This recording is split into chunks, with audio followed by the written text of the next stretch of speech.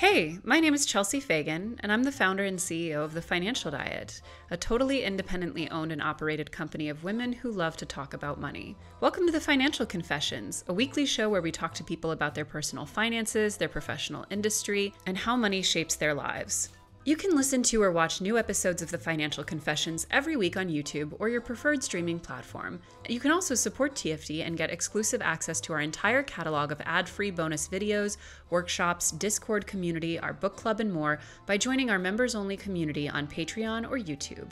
Our 2024 goal is to be primarily supported by our incredible community, and joining our membership program is the best way to do that. Enjoy the episode. Hey everyone, and welcome to this week's episode of The Financial Confessions. When we started sharing late last year that this season of TFC was going to be all with real people dealing with real money issues, again, no slight to the many fabulous, wealthy, and famous people that we've had on this show in the past. They are also real people, just perhaps a bit less relatable. One of the most common topics that was requested was the intersection of mental health and money. Aside from the fact that mental health can often be a debilitating aspect of our day-to-day lives because, among many other things, there aren't often the kind of accommodations that we need to be offering for mental health in the same way there might be for physical health. And let's be clear, even as it pertains to physical health, we're usually not that accommodating either. But many mental health struggles are invisible and therefore often stigmatized, judged, shamed, and above all, placed on the individual to manage entirely. As most of you probably know, even if you are lucky enough to have health insurance, the extent to which that insurance covers mental health care is often extremely lackluster, if not totally non-existent. So whether it's ADHD, autism, PTSD, or any other number of mental health issues that affect many of us in the TFD community, we have been requested over and over to feature someone who can speak candidly to the intersection of mental health and money in their own life. We were lucky enough to be approached by our guest today, who speaks very thoughtfully on that exact subject. Her name is Nikita Miner, and she's here with us today. Hello. Hello, good to be here, Chelsea. Good to have you. So let's just start off. Who are you? Tell us about you. My name is Nikita. I live in West Michigan, specifically Grand Rapids, Michigan, and I'm living as a person with ADHD, autism, and dyscalculia. I am a poet and a social worker by trade. Can you talk a little bit to kind of give us the initial framework about the process for you of getting diagnosed, but also coming to understand your mental health? Yeah, absolutely. So I think that for a lot of folks, TikTok is one of those um, platforms that gets a lot of folks interested in mental health. And I think for me, I've been interested in mental health my entire life. I was that kid who was reading all about, psychological disorders at like 7, in like the big picture books about health and things like that. And for me, I'm actually late diagnosed. So anything after 18 is technically late diagnosed. So I was diagnosed at 29, heading into my 30th birthday last May with ADHD and PTSD. And I had an earlier PTSD diagnosis, but it was my first ADHD diagnosis. And I was very adamant on getting a correct diagnosis because in the past I had been misdiagnosed. So I was misdiagnosed, and which is actually quite frequent for folks, or not frequent, but like is pretty common for folks, especially women, especially Black women like myself who are dealing with ADHD, perhaps autism, and things like that. So when I was diagnosed at 29, things started to come together kind of like puzzle pieces.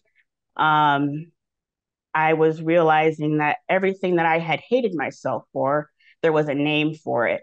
And it wasn't just, oh, you're broken or you're faulty at some level. It's like, oh, you actually have a neurodevelopmental disorder, which changes the way that you think and the way that you feel about things, and even the way that you feel about yourself. So I actually dealt with a lot of self hate prior to even getting that diagnosis. And over the last year, it's been like trying to love myself in a new way.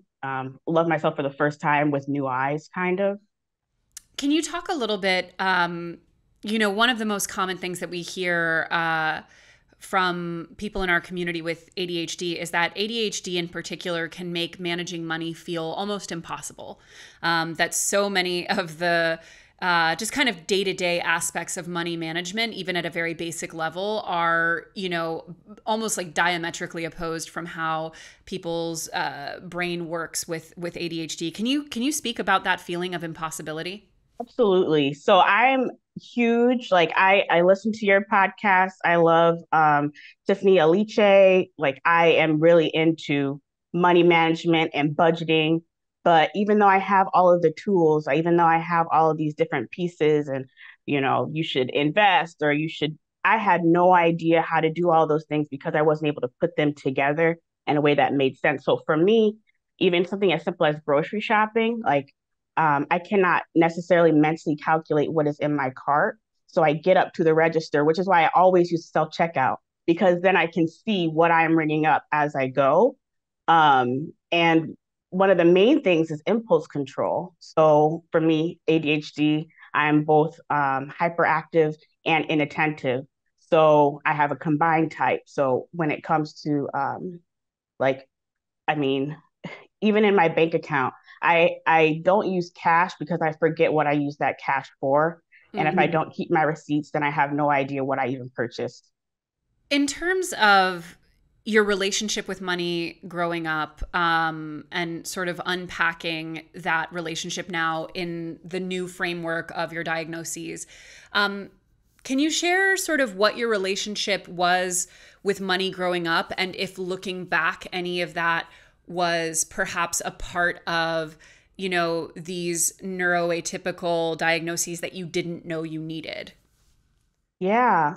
I think for me, when I think about my money growing up, I always tended to hold on to money because at some point in time, maybe my mom would need it for gas or something. So my money never really felt like mine. When I started working, uh, that money was just funneled back into the household, right? And I like to say that I was middle class for 9 years. So there was 9 years of quote unquote bliss, but we kind of had to trade that for living in a household that was like less than healthy, should I say. So on the tail end of um, like my on the tail end of high school, we were back to square one in poverty. And prior to that, we were on Section 8 and had food stamps and things like that. I actually studied social work because of my experience growing up, you know, very low wage, like very much so. Like my mom was living paycheck to paycheck. She got married so that we would have some stability, which we did have. But again, there was that trade off of like safety and even like emotional health. So when she was divorced, we ended up back, like I said, at square one, like not having anything. And so there's a lot of trauma around money because I have had absolutely nothing. And I've been homeless with my mom, I've been homeless with my siblings. And then there's the opposite side where like I went to a private college and people there just didn't worry about money in the same way that I worried about money. At least the majority of students didn't worry about money in the same way. Uh, so it's kind of been like a learning curve trying to understand how even I feel about money. But the basis of it is like when you don't have enough, you feel like you will never have enough. And Mm. with ADHD, I've always felt like maybe it was just my fault that I never had enough. Maybe it was something wrong with me for just being, um, I don't like to use the word poor, but I understand that that is like easy to comprehend. You mentioned that you experienced homelessness with your mother and your siblings. I think a lot of people have a very narrow and often inaccurate perception of what homelessness is. Can you share a little bit about what homelessness was like for you? Absolutely. So it's the strongest memories that I have is my mom had a community. So if we were homeless, if rent wasn't paid, prior to her getting Section 8, so there was a period of time where we were together. about 4 years before she had Section 8, well, like 0 to 4 for me, where she did not have Section 8, where rent was really hard. So we would stay with family or friends of hers because she was in her early 20s. She had me when she was 20. Um, I was there when she got her first car. She got her first car at 25. So she was just trying to build. And honestly, I don't think people think enough about family homelessness. I think there was a movie a few years ago about this family in Florida that was living out of a hotel. We've lived out of shelters for domestic violence and even things like that. People don't understand that when you leave situations that are unsafe, that usually, even if you do have a backup plan, the backup plan is just to survive, not necessarily to thrive. So I've stayed in shelters with my mom, and then when I ended up graduating high school, we were homeless at that time, and I ended up going to college just so I could have a place to stay for 9 months out of the year, and that would be one less mouth for my mom to feed. So it's like those kind of trade offs that you have to make. Even though I went to a private school, and I don't know if it was like necessarily the most financially conscious decision I made. I mean, 18-year-olds signing away their lives for like $60,000 is pretty serious. But for me, it was like a matter of home or no home. And I chose to be comforted for 9 months out of the year. And I had to trade that off with schoolwork. And then having ADHD, getting the schoolwork done was hard enough. I think the movie you're referring to is The Florida Project, which is one of my all-time Yes, favorite movies. with Willem Dafoe, right? Robbed of the Oscar. Robbed of the Oscar. Oh, yes, he was. He did great.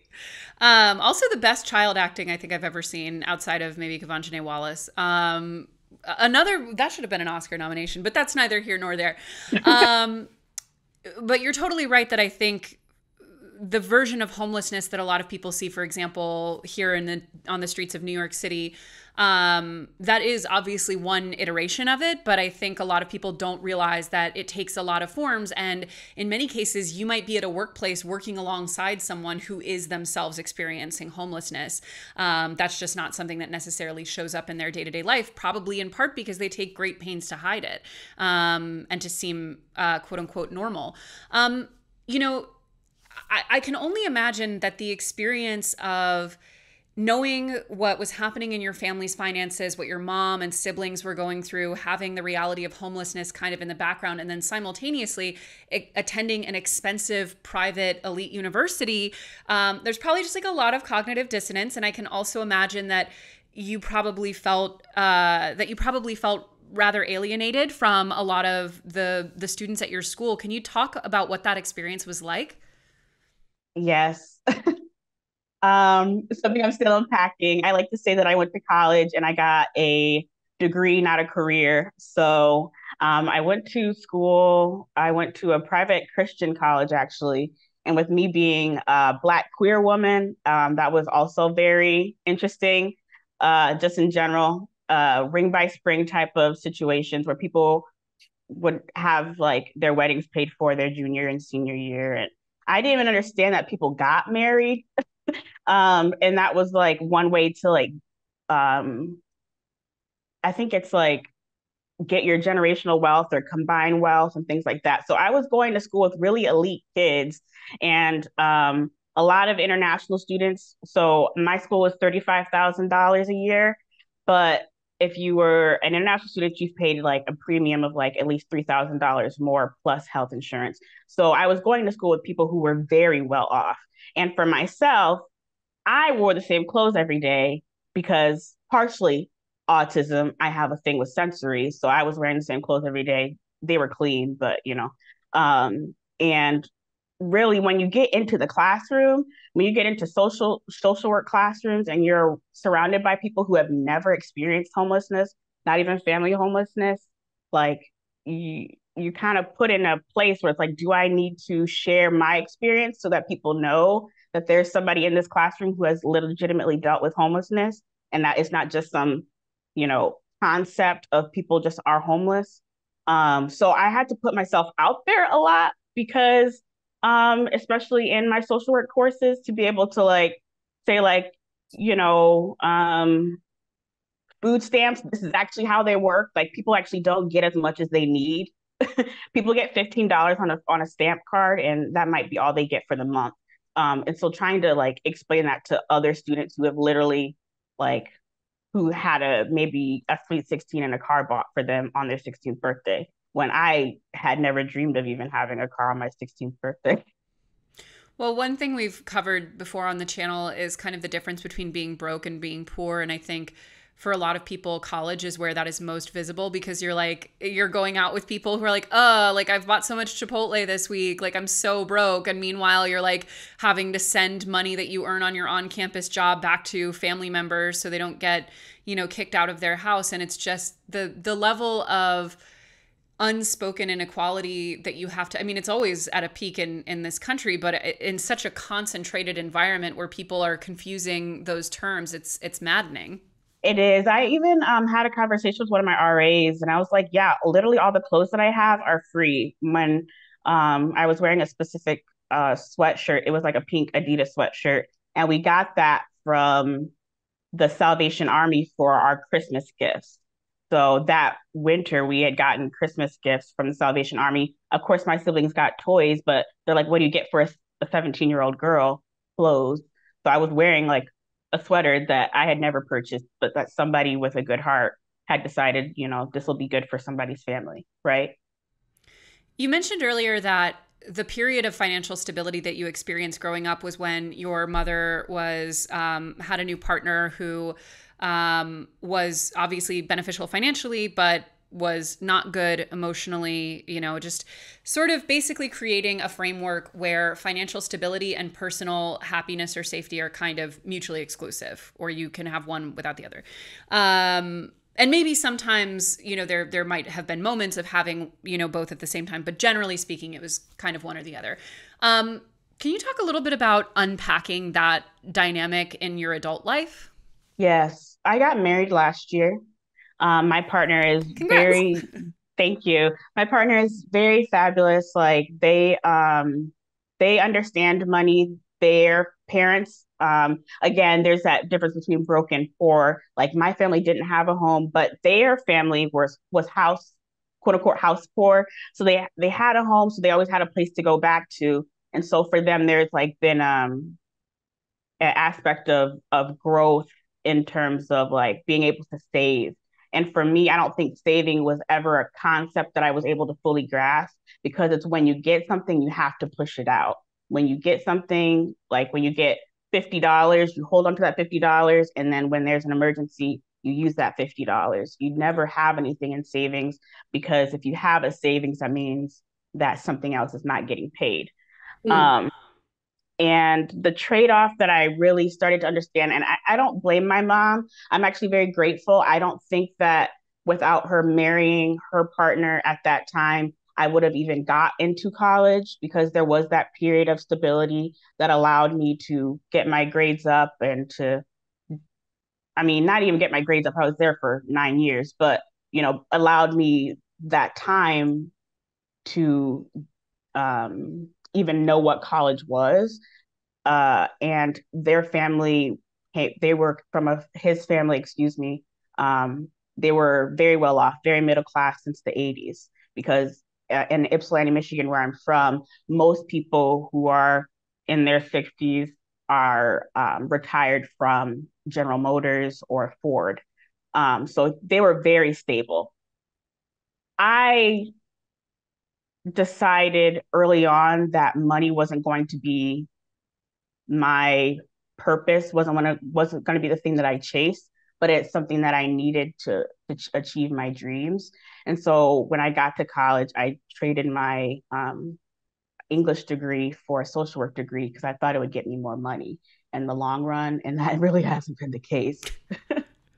Um, you know, One thing I'm always really interested in hearing from people who have a lot of barriers between themselves and financial stability, but who are very interested in it. I mean, you mentioned that you are just personally interested in it, kind of almost as a hobby, like it's something that you like to think about and learn about, which I think is true of most of us in this community. Otherwise, why would you be watching a financial channel? But um, I think there are certain people for whom money becomes almost like a game because, it's something that you can sort of conceptualize that way. And other people for whom they're able to really transfer a very high level of, I don't want to say obsession because that sounds negative, but they become very focused on it. And I'm always really interested to hear how people who have those barriers to financial security, how they balance kind of being gentle with themselves and accepting limitations while still striving to have a lot of agency and to take ownership of their financial situation. Yeah, for me, it's been a long time coming. I think that Vivian too was recently on the podcast, and I really appreciate Vivian saying like I had that she got into her role. She had a mentor who looked like her. And I think that for me, I don't have any of those role models of people who look like me, who I can look up to, who have maybe the stability that I want in the way that I have thought it out. And it's been really eye-opening to get this diagnosis and then realize that a lot of the stuff, like having dyscalculia, that's a learning disability. That's not necessarily something that I can necessarily control, but what I can control is my attitude towards money. And so some of the things that you have talked about on the podcast and Tiffany Aliche has talked about and folks have talked about is kind of coming at money from a perspective of instead of for me a, a period of scarcity from a scarcity mindset into like an abundance mindset, which is like very woo woo, very manifesty, but also I think that it makes a lot of sense to come at it from a mindset of it won't always be this hard. At some point, you will get over that hump. And so I'm starting to really knock over some of those hurdles towards financial stability. And I think that the pivot point for me was finding out how much I wasn't making. And now that I know that I've never made 35K in my life, I can venture towards that 40K, towards that 50K, towards that 60K with a clarity of mind. Well, you're a social worker by trade, as you said, and that is one of the industries. So we hear a lot from our audience who are in, let's say, passion or cause industries, nonprofit, social work, academia, political organizing, all of those kind of things, where there's often a huge passion component, but there's also often a sense that you are here for something greater than yourself and that your own personal financial stability should be, let's just say, not really considered the way it is at most jobs. And you mentioned that, in your career, you've never earned over $35,000 a year, which is, for most people, that's barely a living wage. What is your outlook on feeling compelled by the work that you do and needing to advocate for your own financial health? At this time, even like knowing that it is okay to ask for a raise, that it's actually normal to expect a raise.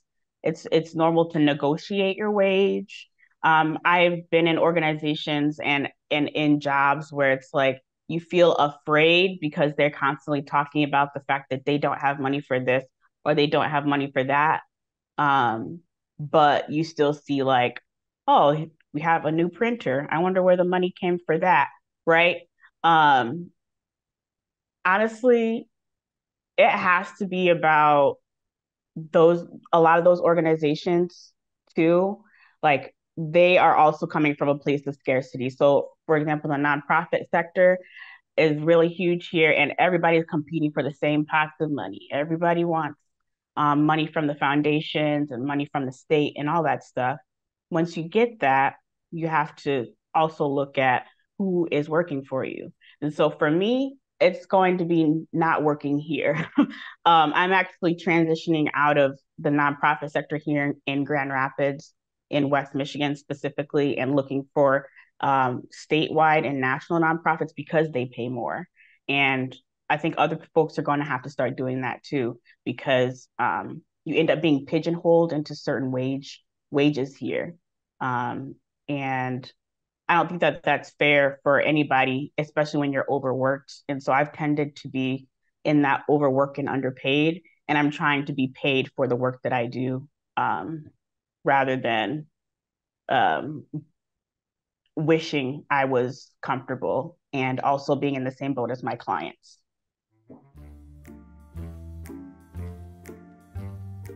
As someone who's been very active on the internet for the past decade plus, more years than I would like to admit, and has put a lot of my personal life out for the public to consume, I'm always thinking about how that could make me vulnerable in some ways. And it's not just people like me who have a public platform. For all of us, the data that we have just kind of lingering around the internet can have real consequences if the wrong people get a hold of it. I'm personally making an effort this year to be smarter about my tech and data habits, and that's why I'm thrilled to have our friends from Delete Me back with us for this season of TFC.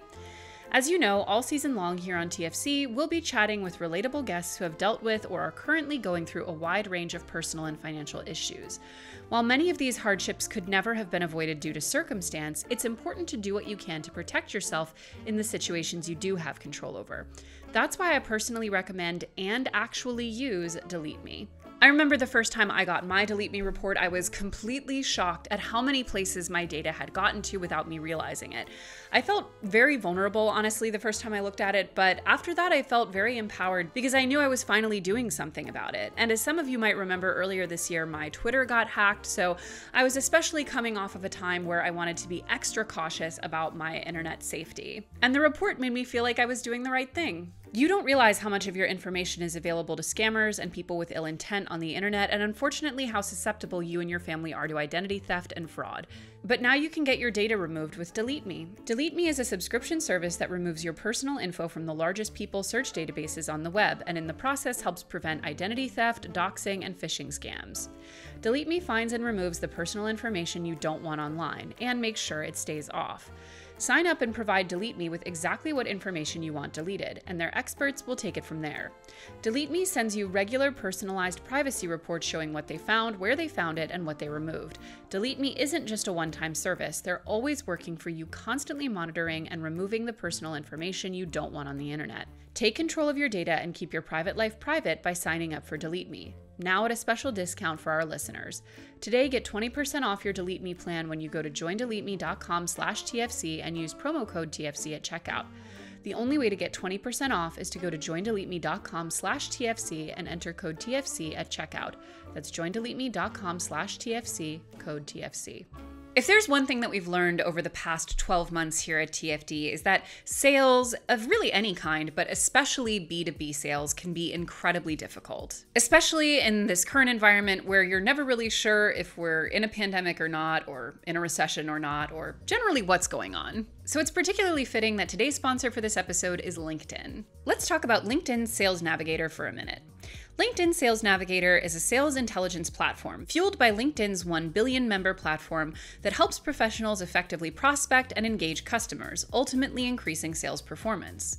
Sales Navigator helps you target the right customers, surface key signals such as job changes or which accounts you should prioritize, and shows you hidden allies so you can find those buyers that are most likely to convert. Sales Navigator gives you the most up-to-date, first-party data, enabling you to unlock conversations with the people that matter. From search filters to list management, analytical capabilities, and accurate, up-to-date profiles, Sales Navigator can save you time and make your job more efficient. Right now, you can try LinkedIn Sales Navigator and get a 60-day free trial at linkedin.com/TFD. That is linkedin.com/TFD for a 60-day free trial. Let LinkedIn Sales Navigator help you sell like a superstar today. Just go to linkedin.com/TFD and get started. When it comes to the workplace specifically, what are things that you wish more people knew about working with someone or managing someone or whatever it may be who has ADHD specifically?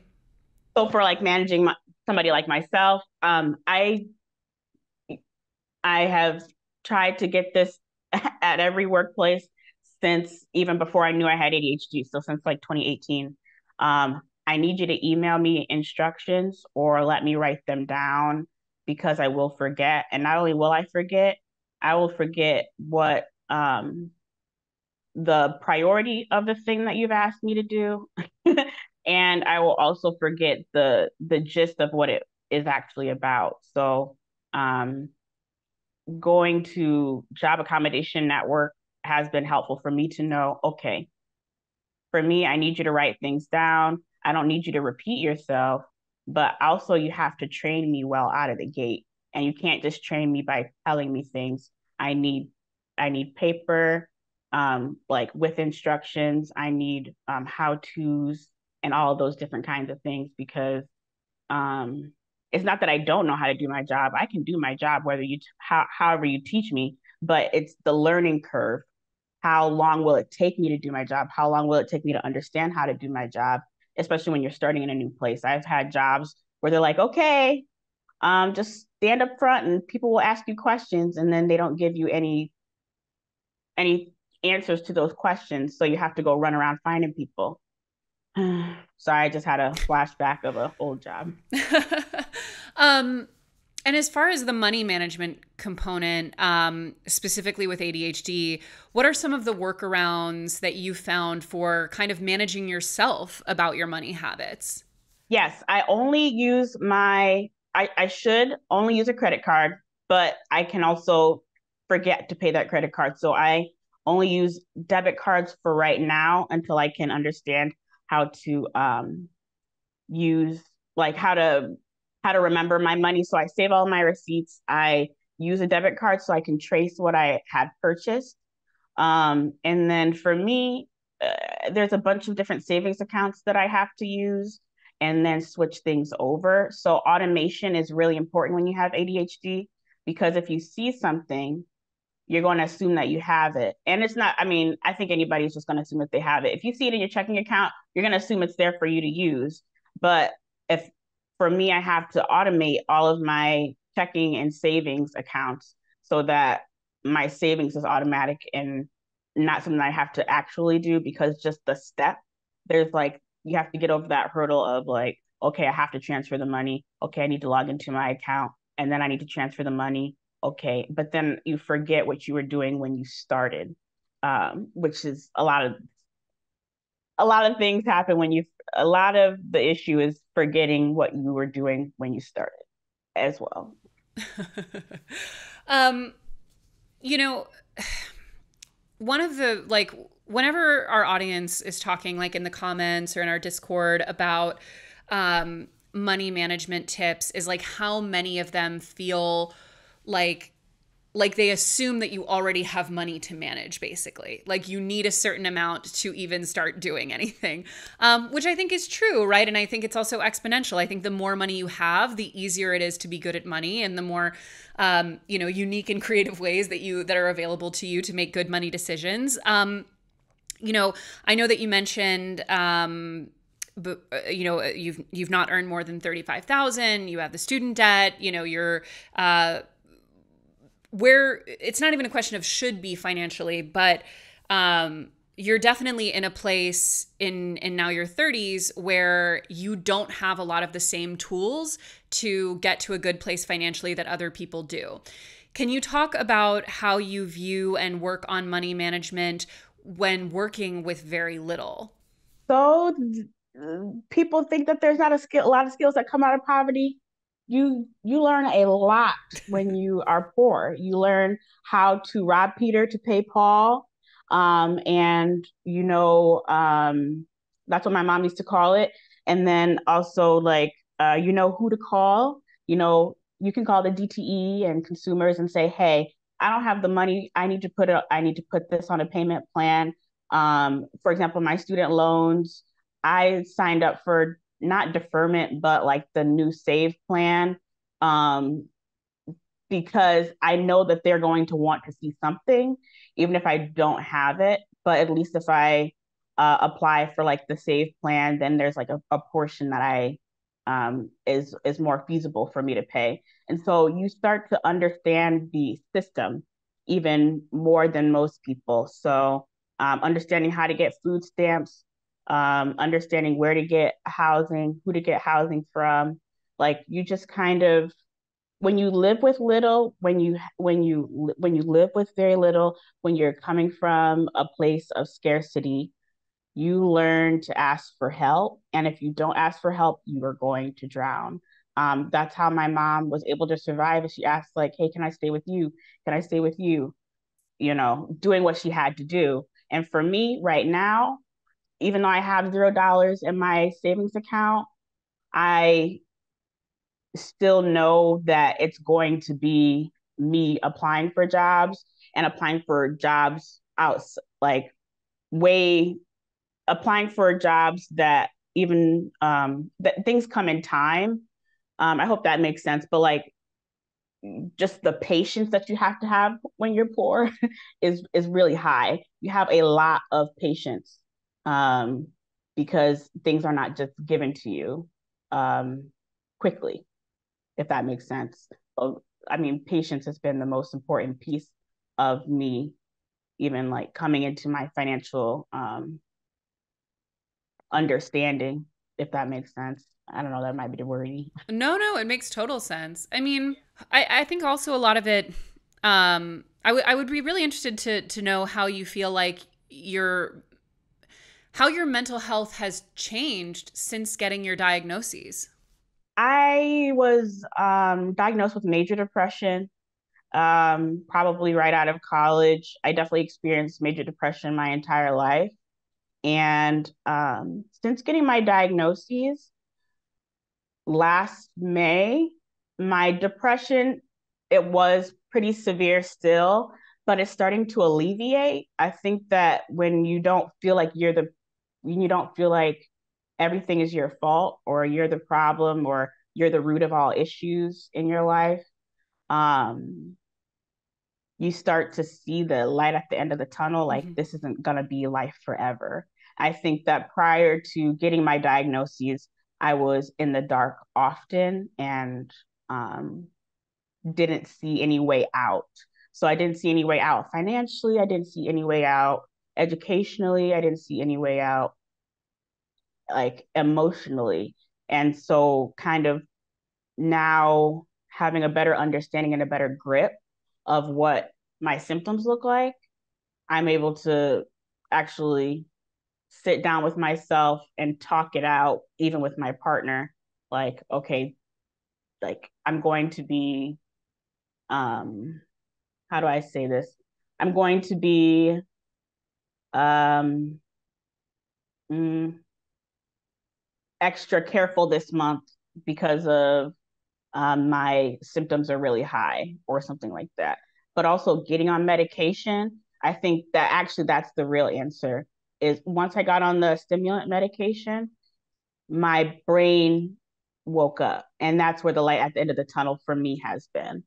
Yeah, I think that's the real answer.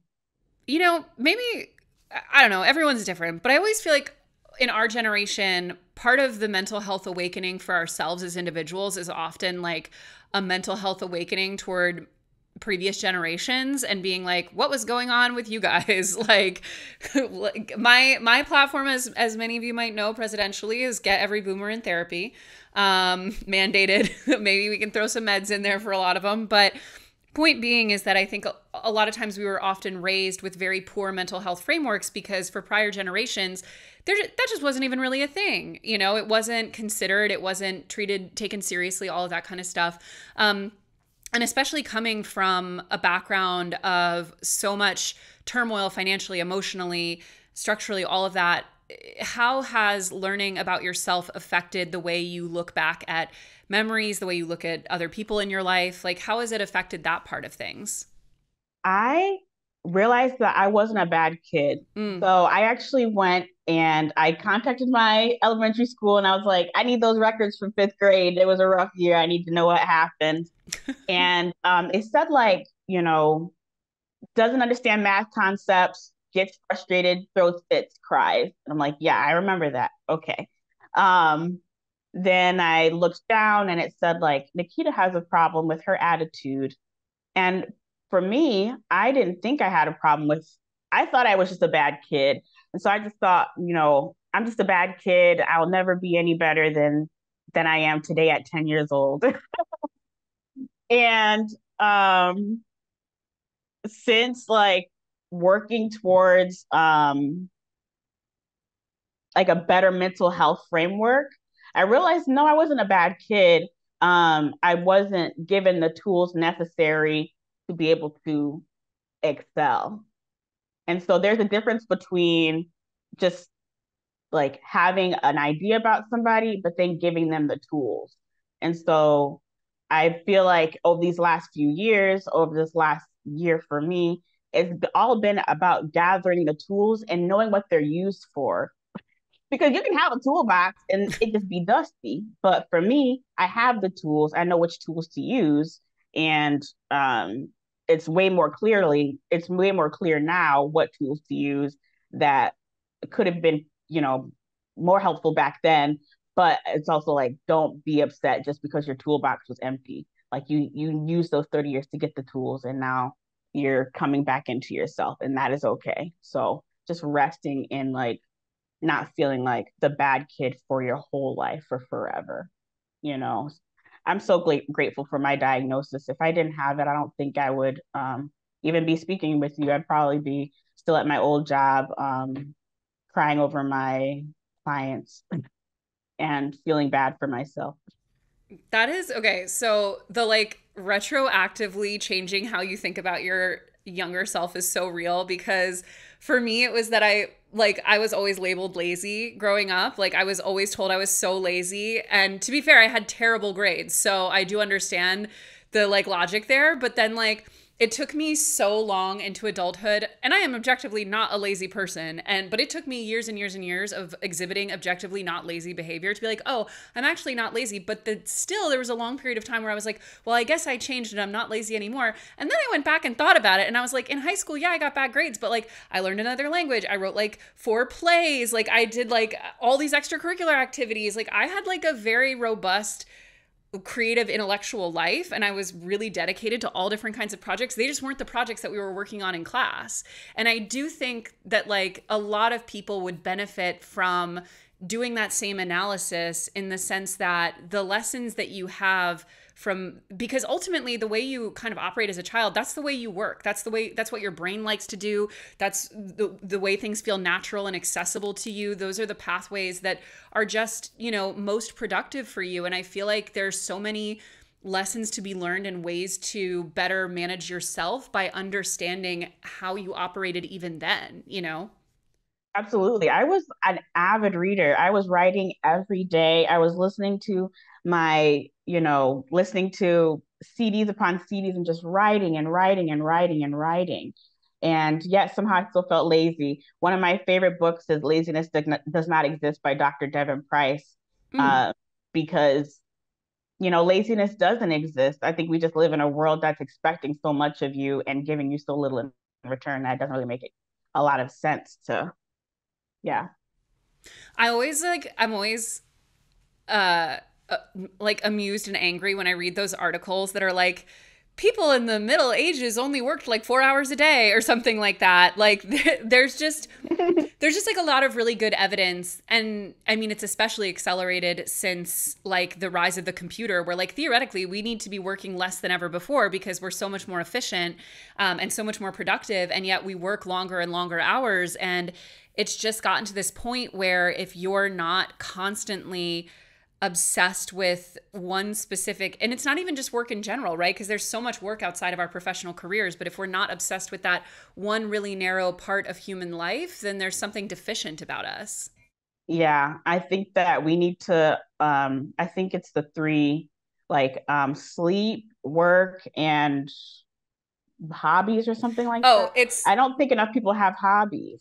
it's 8 hours for rest, 8 hours for work, 8 hours for whatever you will, or something like that. It's like the Socialist Manifesto or whatever. Well, source needed on that one, but I get what you're saying.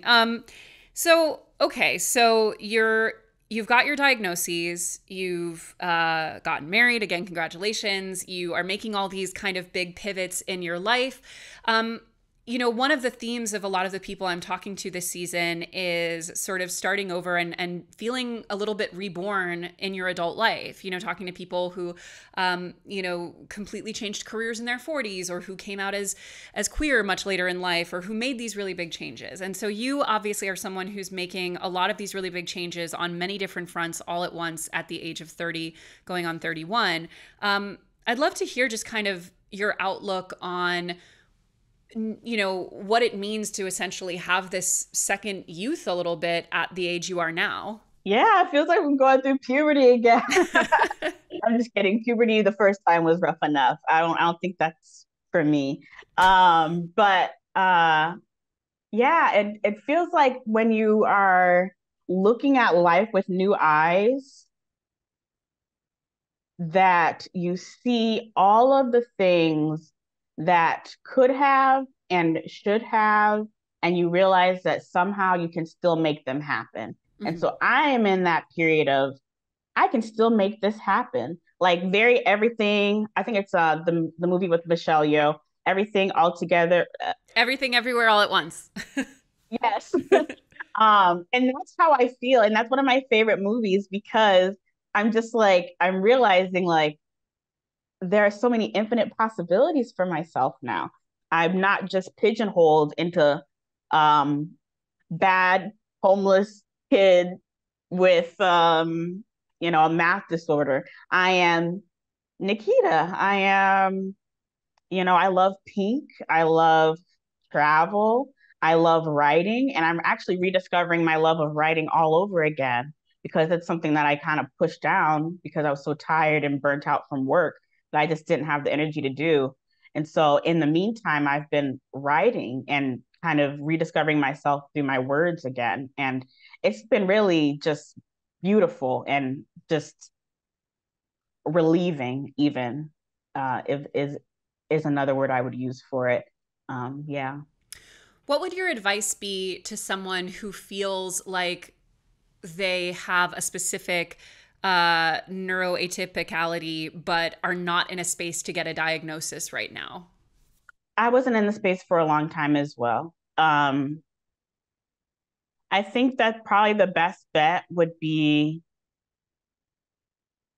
gathering all your sources, so that you can read them over. That's kind of how I do. I go into Google Drive and I just put a bunch of things together and then I reread them. And then I try to get kind of like a central thesis around it. And I think that if you're working with just your brain with little diagnoses or no diagnoses or even misdiagnoses, like I feel like a lot of people should just know that like that's not their fault. Timing is everything. And I think for myself, being able to like I think for me, I think the best bet is just like timing is everything. Um, like you don't have to rush everything. You don't have to rush the healing. It's going to time time takes time to heal and things like that. Um, yeah. Just kind of as a final question for you, and especially again, not to put you in the space of being the advice giver for everyone who might be in this position, because I know that like, mental health is ultimately a fingerprint, right? Like everyone's is completely unique, and what works for you is not necessarily going to be able to work for someone else. But one thing I think a lot of people want to hear and look to people who have, sort of found a better path for themselves is, how do you stay optimistic enough when things are going really bad to get you to the place where things have a chance of getting better? Like in your situation, I think about, when you were having a major depressive episode and it's difficult to even brush your teeth or put on a clean shirt. How did you find the motivation and the logistical framework to get to the place that you're at now while in that episode? Yeah, I found um, people who were very similar to me or very different from me who had different ideas about life. I also found creators online who I could connect to on like a spiritual level or like a intellectual level, comedic, humor, So I think that with as vast as this world is, if you can't find a person like in your area or in your town, you can find somebody online who's probably talking about a similar experience that they're having. And for me, YouTube has been a lifesaver because I've been able to just listen to other people's stories and realize that I'm not alone in everything that I do, and I'm not alone as like a person, that we're kind of all connected and all that, nice jazz. And so when I was in my deepest, darkest hour, I will say, I always had something that brought me joy. And so usually for me, that was like a Korean variety show where they're smiling the whole time, and just getting like a little piece of something that brings you joy to get you through like that dark time. For me, it was YouTube. For others, it could be, I don't know, cooking or baking or things like that. Well, this conversation has brought me joy. And I really love getting to speak with you, especially when you're at such an exciting time in your life. For people who would like to learn more about you and follow what you're doing, where should they go? I would love for folks to head over to my blog. It's called Life is Always Under Construction. It's via Substack. And you can also find me. My writing name is Ren Wordsmith. And you can find me on Instagram at Ren Wordsmith if that's something that you would like to do as well. Well, all that will be linked below. And shout out for having a blog, because I feel like I love video. I love watching video, but I love to read. And I feel like not enough people are writing down their thoughts these days. Yes, let's process. Let's process. All right. Well, thank you again so much for joining. And thank you guys at home for tuning in. And I will see you next Monday back here on an all new episode of the Financial Confessions. Bye. Thank you so much for joining us, and be sure to tune in next week for an all-new episode of The Financial Confessions. The Financial Confessions is created by The Financial Diet and hosted by me, Chelsea Fagan. It is produced by Alexa Brooks Major and Holly Trantham. Recording and editing by Emily Fisher, and music and sound effects are from Epidemic Sound. Want more of our content? Head over to our YouTube page, The Financial Diet, to see our monthly deep dives, videos of this show, and our entire backlog of videos and podcasts. I'll talk to you next week.